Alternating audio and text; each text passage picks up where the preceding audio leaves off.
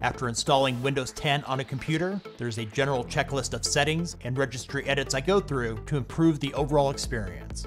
Whether you've purchased a new PC or you're installing Windows 10 over an older operating system, I will share with you the settings I change immediately, along with other recommendations. Let's get started.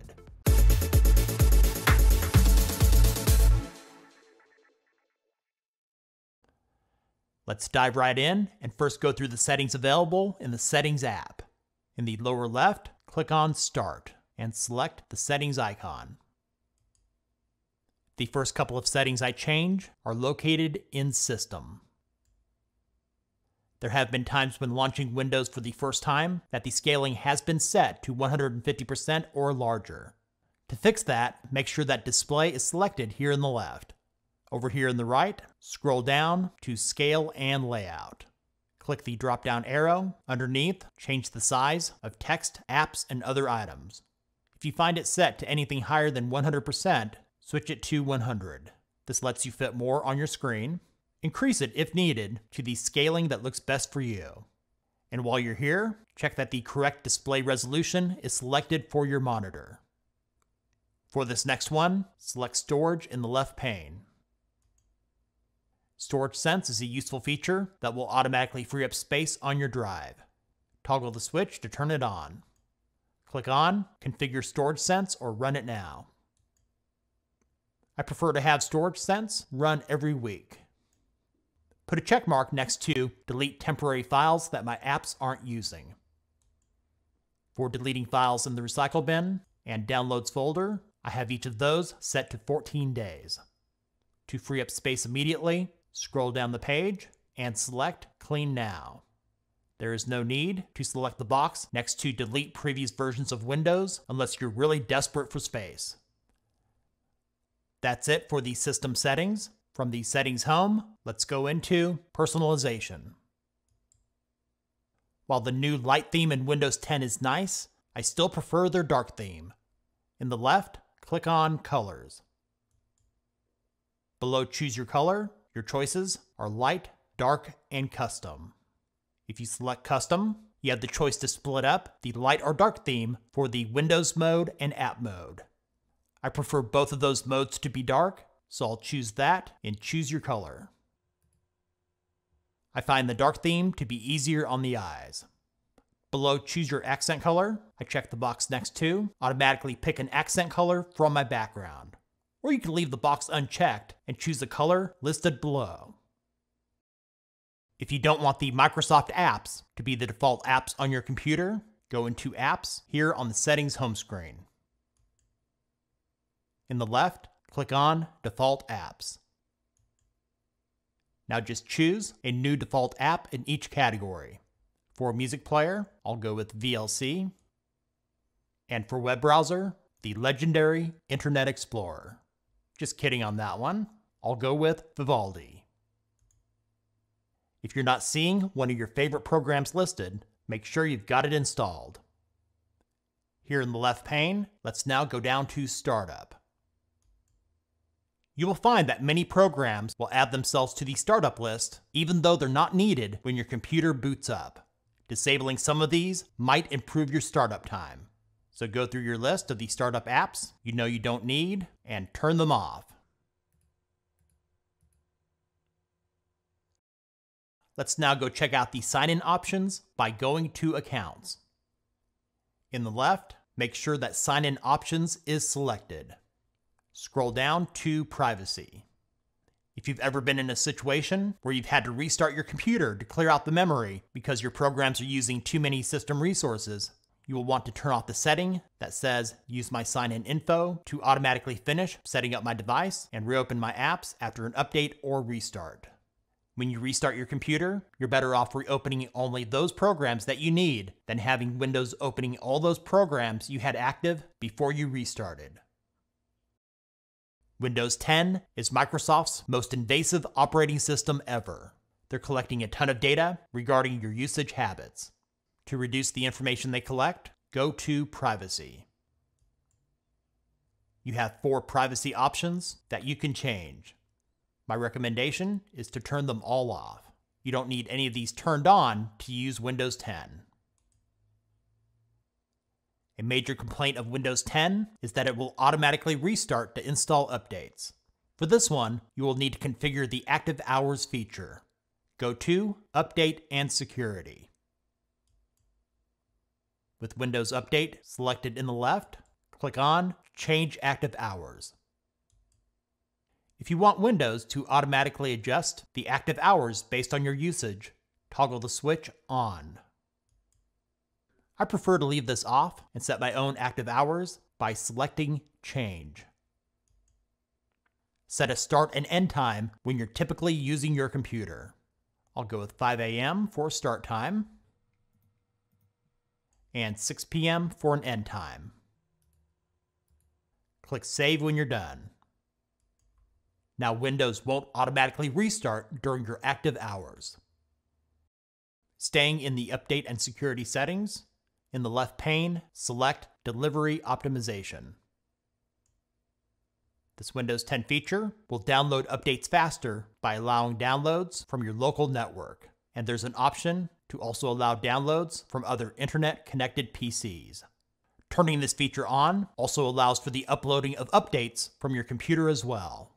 I keep this feature turned off. Personally, I feel more comfortable downloading updates directly from the source and don't want my computers used as part of a peer-to-peer network. Along the left, let's go to Find My Device. If you're using a laptop, having this feature turned on might help you out if your device is ever lost or stolen.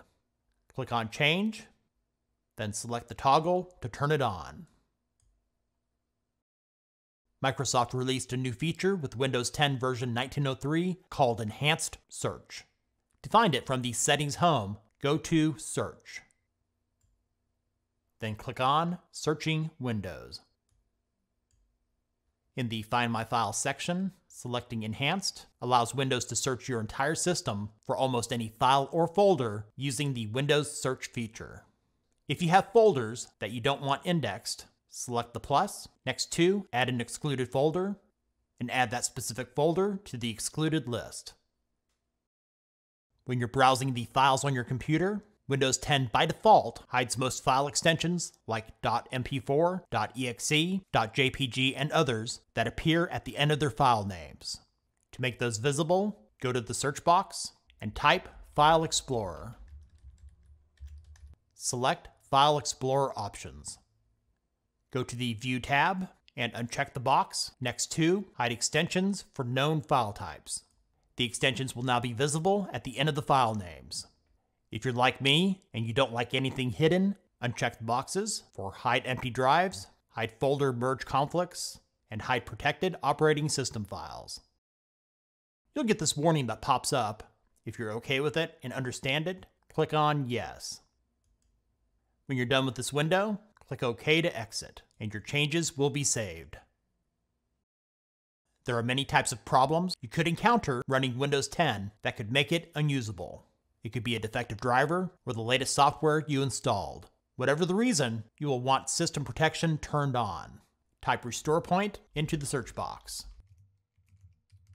Select Create a Restore Point. In the System Protection tab, click on your system drive. It will say System next to the drive letter. Click on Configure. If system protection is disabled, turn it on. Under Disk Space Usage, set the max usage, leaving 2 to 3%, or at least 5 GB for restore points. I'll set mine to 3. Click OK when you're done. You will want to create a restore point immediately. Click on Create, give your restore point a name, and click Create again. I'll cancel since I've already created an initial restore point. Back on the System Protection tab, click on System Restore to revert your system back to one of your previous restore points. For the next two, we'll be using the Registry editor. In the search box, type Registry and select Registry Editor. Prior to changing or creating anything new in the registry, create a restore point, which I showed you earlier. When shutting down Windows, I find it irritating when I get the message to close out all of the open programs and I'm given the Shutdown Anyway button. There's an easy way to avoid the nag screens. Navigate to HKey Current User,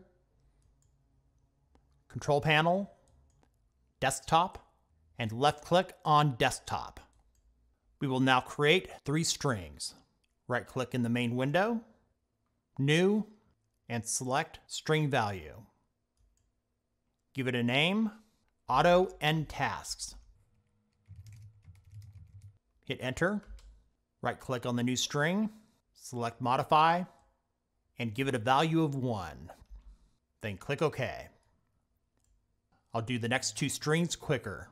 Right-click, New, String Value, and call this one Wait to Kill, App Timeout. Right-click, Modify, and set it to 2000. And for the final string, right-click, New, String Value, give it the name Hung App, Timeout. And we'll also give this one a value of 2000. Now with these 3 strings, Windows will force close your programs without any nag screens. For this next one, we're going to disable the lock screen that appears before the login screen. Navigate to HKey Local Machine, Software, scroll down, Policies, Microsoft, and then go down to Windows.